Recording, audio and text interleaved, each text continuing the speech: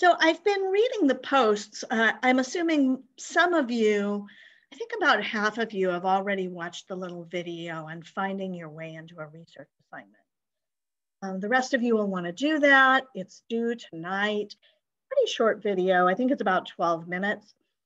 And as I was reading these, I started to get similar questions from students. And so I wanted to address them today.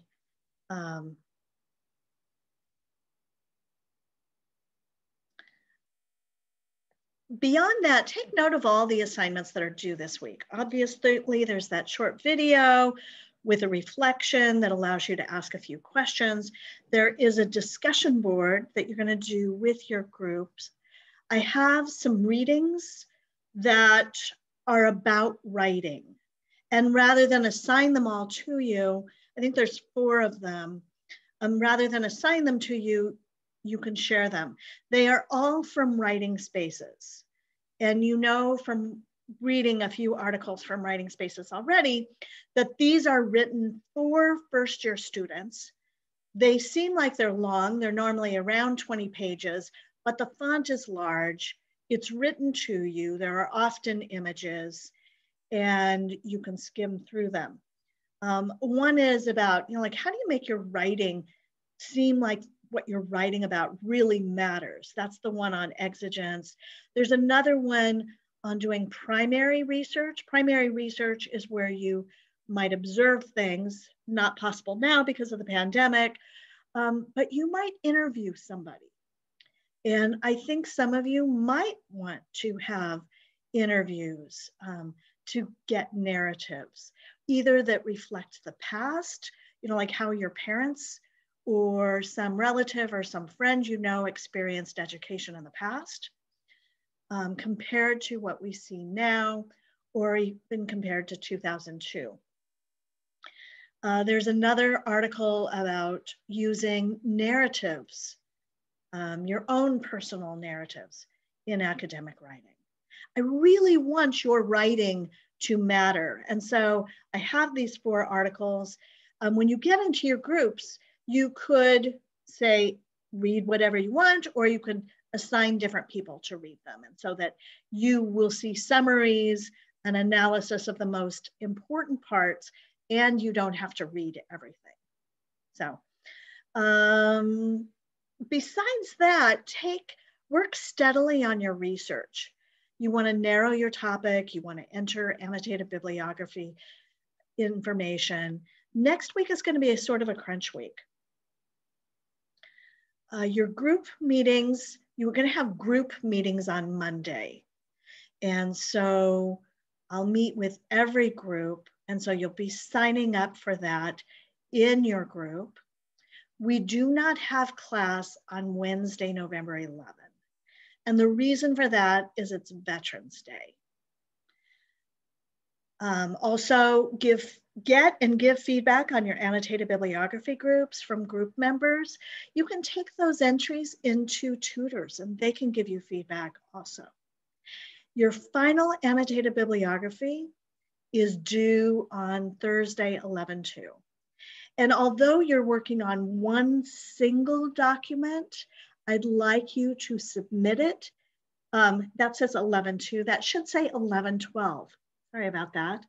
I'd like you to submit it individually. I mean, I know that means I'm going to get the same document over and over and over again, but I want to be able to assess just you and give you an individual grade, because the grades are individual.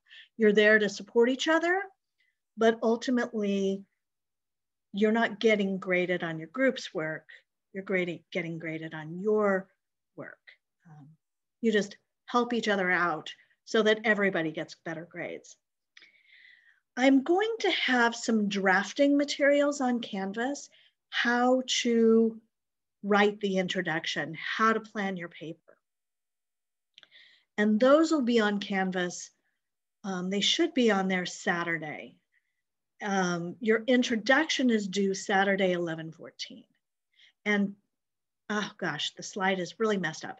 The peer review on that is due the following Wednesday. So everything is the same due dates are there. Let me just fix these because they really are bothering me. Let me change that to Wednesday.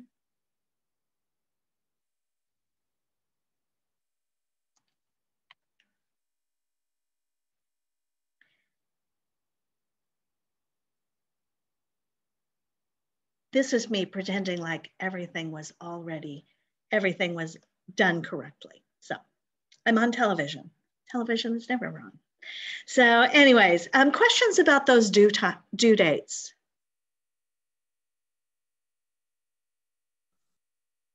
The introduction, is that due like after each annotated like bibliography entry?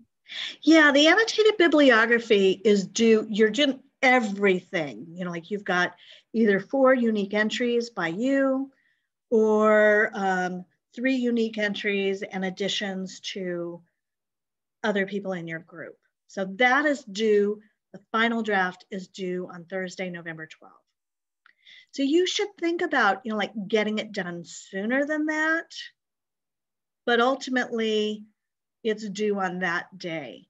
And as you're gathering those sources, you're going to think about, like what research story is this telling, and what is the argument? How are you responding to Barone and Grimm to add to their conversation, to extend it, to clarify it, to say something about a topic that they touch on, but is not necessarily the focus of their article. Remember, their focus is how to bring diversity, education, productive diversity into their unique writing center. And they give their lessons, but they talk about a lot of things in building that argument, but this is going to be an ongoing process. And you're focused on their smaller points, the points they use to develop their ideas. So. Sorry, again, I had a really quick question. Yeah. For our annotated bibliography, can one of the sources be, I know that you've linked a lot of articles for us in like previous discussion posts and stuff. Are we allowed to use one of those for our annotated bibliography, or should we find our own sources for that? If you found a source that's a good one for you, I would encourage you to use it. Okay, yeah, because on the Wednesday or the assignment that's due today, I was you directed me to an article that I found really helpful. So I was wondering if I could use that one in the annotated bibliography or. Absolutely. In fact, yeah. Andy's noting that I sent her an article, and that's what I do a lot. I read a lot on these things. In my spare time, I like to do research. It's a really interesting thing for me. Research is interesting to me. Learning new things is always interesting to me. And for about the last 4 years, I've been exploring the topic of diversity and diversity in education, diversity in government, civic life. And I've been reading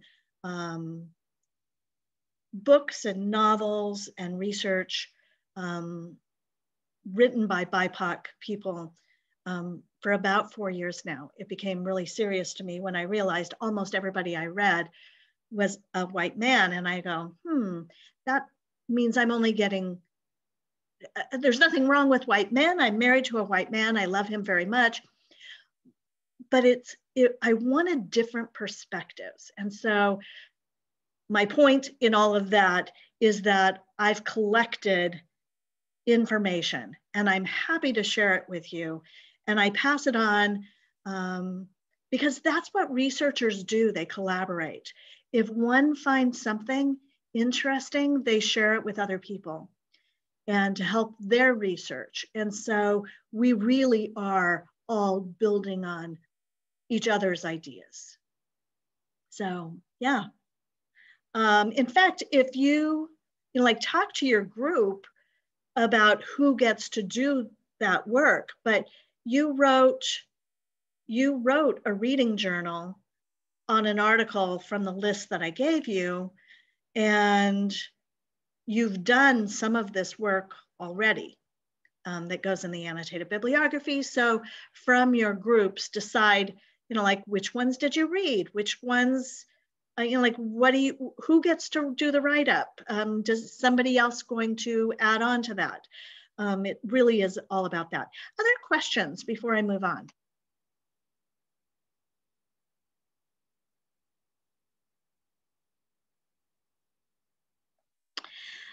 I do want to say this, again, another typo. What is up with me? I want to give you this important information. You know, like you can write like a stuffy scholar, you know, like there's something to be said for that. I have done that myself. Or you can write an interesting paper. I would prefer to read an interesting paper. But, you know, I understand scholarly works. It's just, I found Barron and Grimm with all their stories and their narratives interspersed with research far more interesting than Teresa Tony. And that's generally true. I want you to write something that you're passionate about. Not that you're going to be biased, not that you're not going to have evidence, but that you find interesting because you're learning something new and you have interesting things to say. Show, don't just tell by providing lots of concrete examples and narratives. Think about what's happening in the world because we have a lot of things that are illustrating the problems with lack of diversity in the news. What's going on that's relevant in our world? And you learned a lot by reading personal essays and by writing a personal essay. And so think about the best things that you learned and how they might apply to writing something that's more scholarly. You're still using solid evidence to support your claims, but you can illustrate it with narratives. Now, these are some of the things that people asked. Somebody asked me, what if I can't find sources that support my claim? And I wrote back, the goal isn't to find sources that support you with your claim. The goal is to read and understand more deeply and then create your claim in response to what you learned. So the research builds your claim rather than you already starting with that claim.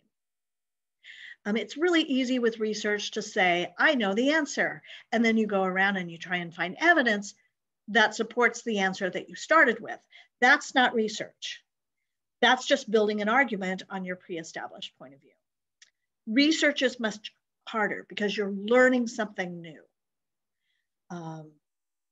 So think about that. And then somebody else asked, what if my group finds my sources? That can happen, but collaborate with each other so that it doesn't happen. So, you know, like I wanted to show you a new share. Let me go over to this screen. This is group 2 and their annotated bibliography entry that they've already gotten. You'll notice Roxanne already has, are you all seeing that? Andy, are you seeing group 2's annotated bibliography sheet?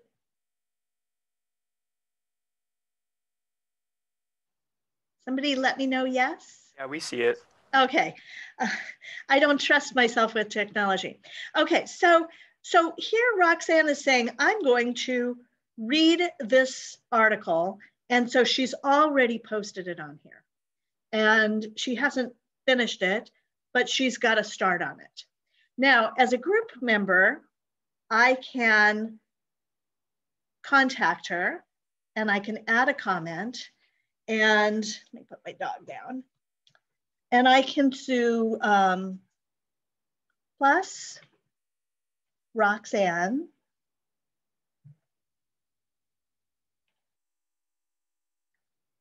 and then I will say something like, remember that you need hanging indentation and that your citation needs a URL because you accessed it online. And that's my comment to her. And I can just click comment, and Roxanne will get an email that I made that comment. And so as you go through this, you'll be able to communicate with each other by doing that plus or at the person's name. And automatically, I've never messaged Roxanne on this document before, but all of the at sdsu.edu emails are embedded in the system. So questions about how to communicate with each other, how to give each other feedback.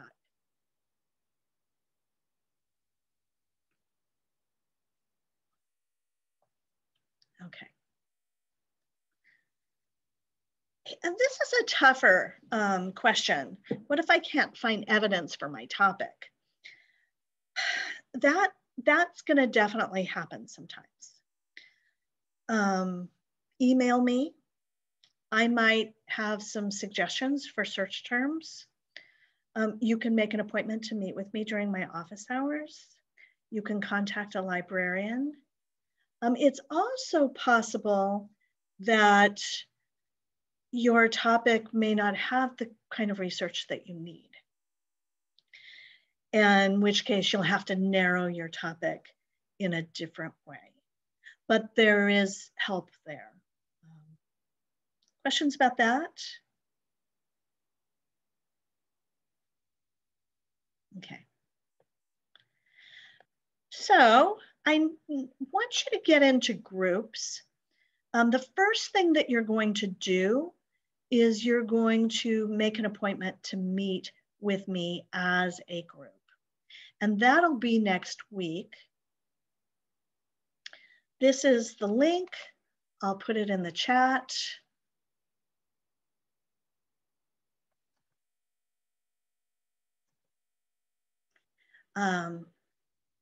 You'll notice I have some times. Some of them are during our class next week, and some of them are between the 10 o'clock and 11 o'clock. So if your group is able to meet between 10 and 11, that would be good. If that's, like, just put down there group 1 or group 2. I think you all know your group numbers, and that will be fine. So that is the first thing that you're going to do in your group, is choose a time that works. The next thing that you're going to do is start your group annotated bibliography template if you haven't already, and then share it with me on Canvas. There is a link for that. I know group 2 already sent that to me, and another group 2 that I asked to give me edit permissions. And then develop a plan for communication. Do you want to communicate online? Like just through the document? Do you want to meet next Monday? Do you want to talk about who gets which discussion board reading? Some of you may have read, for the last discussion board, you may have read the same article. Who gets to write on it? Because, like, you've already started doing this research. And then I want you to take a look at the annotated bibliography and really help each other out. I'm going to go back to that document. Share each other's research. Like, what kinds of things are you examining? I know in the language difference, they're looking at dialects that are considered non-standard, that some people might consider, what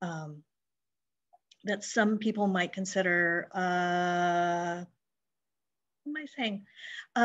They sometimes labeled broken English. And so think about what you're doing, what you're focused on, because as you brainstorm together, it really can help you understand paths into this. Don't worry about if you're focused on the same type of thing in your group, because your papers will be entirely different. And yeah, just develop a plan. I think that was the last slide. It is. I have a question just for the paper. What audience are we writing for? You are writing for an audience of students. And it's definitely more scholarly than the last paper you wrote. I want you to consider it an interesting scholarly paper written primarily for students, but also for professors. Think about the papers that we've been reading from Writing Spaces. All of those are scholarly papers written specifically for first-year students. And so they're interesting. They have strong vocabulary. I mean, like interesting vocabulary. It's not casual writing, but it's accessible. It's passionate. It's interesting. That's your audience.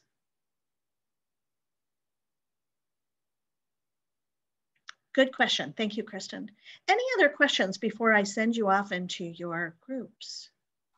Really quickly, it says on the, I don't know, I guess the rubric or whatever, that we need 6 entries for the annotated bibliography, but did you just say we needed 4 or? Since the last time we met last Wednesday, I actually, when we last met and we actually had conversation last Wednesday, I looked at that and I go, dang, that's a lot. And so I took it down to 4. Okay, thank you. Yeah. I actually sent a note, an announcement out after I changed it, but I know you all get so many announcements and notes that it can be hard to keep up on them. Any other questions before I send you into your groups? Okay. I'm setting the breakout rooms that you can join them on your own. I think we've done this in the past. However, if you can't figure out how to join your group, then I can add you to that group. You have to scroll all the way down to the bottom in order to do that. Otherwise, I will start adding you. So Isaac, you're going to group 1. Connor, you are also in group 1. So is Tuan in group 1.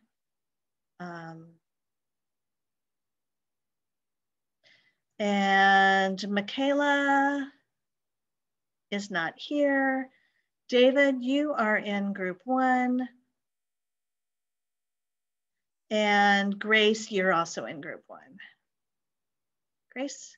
Yeah, there you are. Room 2, Anna, you're in room 2. Matt, you are also in room 2. Roxanne, I'm glad you had that note on there. That was very useful to me. Hannah, you're in that room, and so is Kyle. Room 3, Sulema, you're in room 3. Amaru, you're in room 3.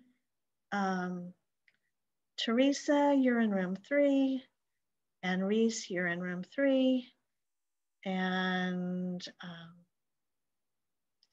room 4 is Derek, Ashley, Andy, Jordan, Jenna, and Ralph. Group 5, Drea, Romeo, Carlos is not here, and Kristen. And